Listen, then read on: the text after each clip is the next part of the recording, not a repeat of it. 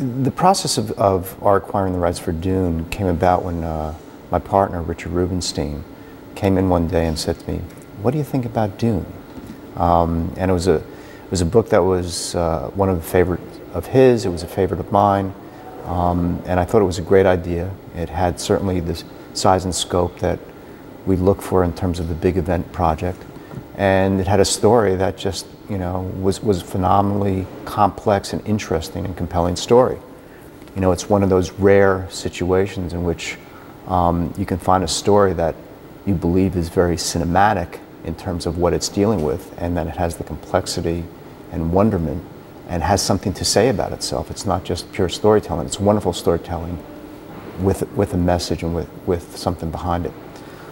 So when Richard asked me what I thought about it, and I concurred that I thought it'd be a great project, we checked to find out who controlled the rights, who was representing the Herbert estate, and found out that it was an agent that we had done some business with in the past.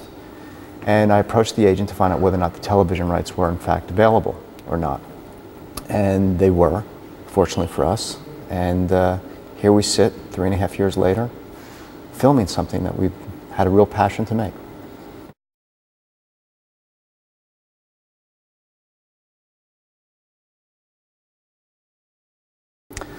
I think once you're involved in a project like Dune, which has such a following for it, and it is recognized as one of the classics of the genre and one of the classic stories out in modern literature, that you have the ability to attract people that you normally can't attract to do projects of this sort. They're usually people who work in the feature film world. Television doesn't have the time, the size, and the latitudes that the feature does, but this is a project that is near and dear to many people's hearts, and I think that it was a situation where many people wish they had been a part of the first one, were not as satisfied as they like with how that came out, and when the opportunity arose for them to become a part of this one, and they read John's script and were really turned on by what he did with it in terms of how faithful the adaptation was, that it was relatively easy, and I say relatively easy because these are people of substantial talent, for them to come aboard because they really wanted to be a part of something that they saw as being very special. And so we're very fortunate, to be able to attract somebody like a William Hurt, who was a very big fan of the book, and Vittorio Storaro, who was a fan of the book and speaks of it with such great passion, and Kraka, the production designer, and Theodore Pishtek. They all were basically enticed by what they were, what this project was. They were enticed by the ability to become a part of this thing. And generally what happens in one of these things is not only is the material attractive, but as other people begin to sign up for it, they also become part of the attraction to become a part of it, because you get a sense that you're doing something that's not quite the norm in the television business. And we're fortunate enough that we had the support of the Sci-Fi Channel to be able to, and Beta, to be able to do this as a 6-hour miniseries, which basically gives us 4.5 hours running time for the project. And the changes that we made to the book were so nominal to sort of condense certain things. And we also highlight certain aspects of things that we cut so that the fans of the book feel that it's there as part of it. It's a nuance to a scene if it's not as fully developed as it may have been in the book.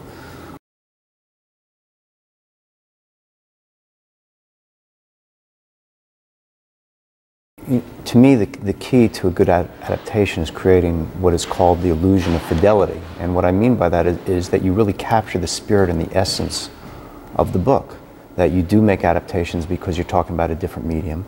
And even where we made the biggest adaptation from the book, which is we more fully developed the character of Princess Irulan, who is more of a narrator in the book, and we made her a more vibrant, real figure, is that you really sort of get a sense that this is sort of how Herbert really saw this character, that we're really not straying very far afield from emotionally what he's doing with this character in the narrative form.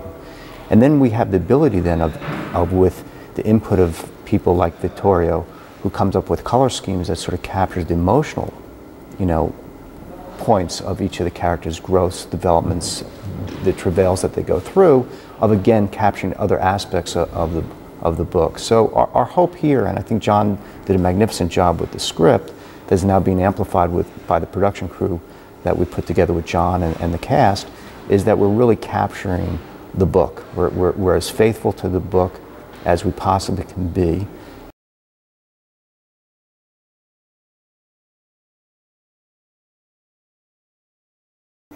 Dune, when you reduce it down to its barest essentials, is really the coming of age of a Messiah. It's the story of a young boy who grows into a man and eventually the emperor of the universe. And I don't know if you can have a better job than that. I hear it pays very well and a lot of perks. But anyway, it's really it's a story of him coming to age and really becoming the Messiah and the emperor. And it's set against what is very much almost like a sword and sorcerer tale. It's got some Shakespeare in it, it's got some old, epic English, almost medieval tales to it. But it really draws upon, you know, the myths and legends that are part of Western culture and who we are. And as such, it's something that really sort of connects with people, and I think is the key to its mammoth success as a book, and hopefully its continued success as a miniseries.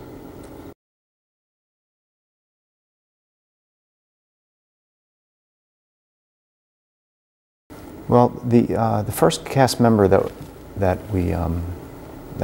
became attached to the project was William Hurt, who's playing Duke Leto, and I think that what he brings is brilliant acting. I mean, he's a star, but he's a star who has a long lineage of you know, fine acting in his career, and he brings a quality to this piece that helps keep it at the elevated level that we have running across the board in terms of with production crew and personnel as well.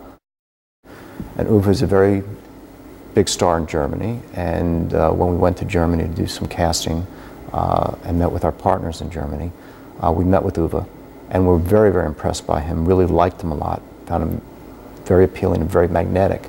And then we saw some film of him and we just became convinced that, you know, he'd be the perfect complement to William Hurt as sort of the person who the baton is passed to in terms of taking care of Paul's education as a father figure. The search for Paul was something that we searched all over Europe and throughout the States, and we found a young actor out of England by the name of Alec Newman, who is just a brilliant actor. We saw a couple films that he was in, and we're very impressed with him, and John met him while he was in England doing some casting. And right after he called me, he met with Alec, he called me up to tell me how excited he was that he thought that he found his Paul, which we've been searching long and hard for. And I got a copy of the tape and got equally as excited with him, and as we are over midway through the production, I don't think we could have made a better choice for the character of Paul. We also then approached Giancarlo Giannini to play the role of the Emperor. And Giancarlo has been a favored actor of both John and I for many, many years, and when we explored whether or not he might be available for the piece, he was, and he knew the piece well, and of course knew Vittorio, who he had been involved with in a couple movies in the past with and worked with before. And he wanted to partake in this right away, and so he came on board.